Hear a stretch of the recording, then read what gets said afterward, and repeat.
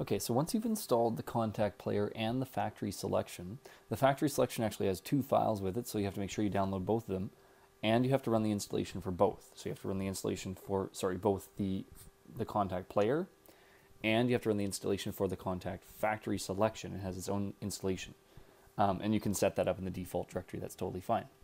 Now, once you install that and you load Kontakt, or you load, Ableton, you'll have to go into your preferences before Kontakt will show up.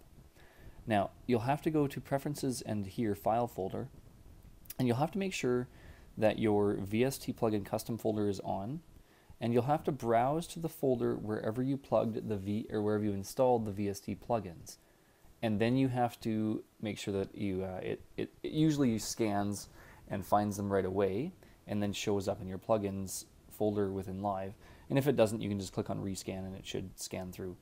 But that's very important. You have to make sure that you browse to the folder that you have all of your VST, or at least Kontakt VST installed into, and make sure that Use VST plugin custom folder is on. Otherwise, it will not show up in the plugins directory.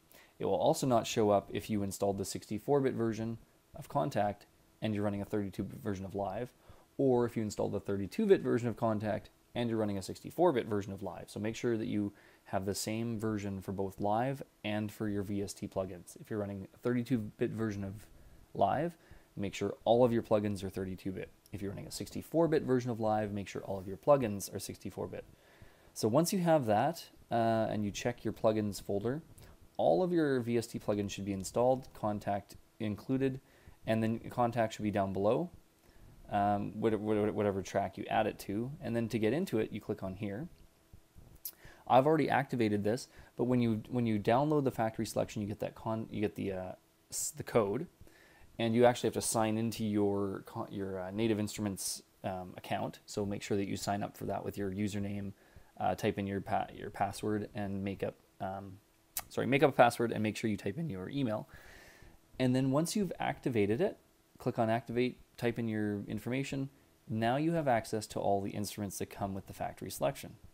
And it's very much like navigating through folders on your computer.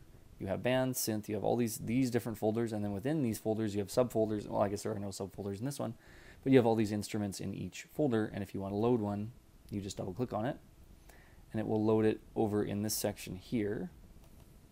Oops.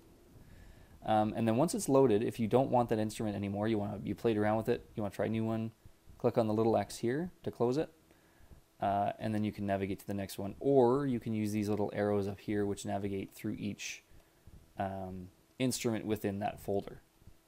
But if you want to check out a different folder, you can then go back to here, go down to synths or whatever, and then check out one of the synths, and then all the parameters are there as well.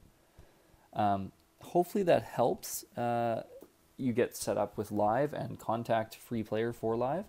It's great that Native Instruments has included this, so check out some of their other stuff too. It's excellent. I'm not endorsed by Native Instruments. I'm just saying that their other stuff is great.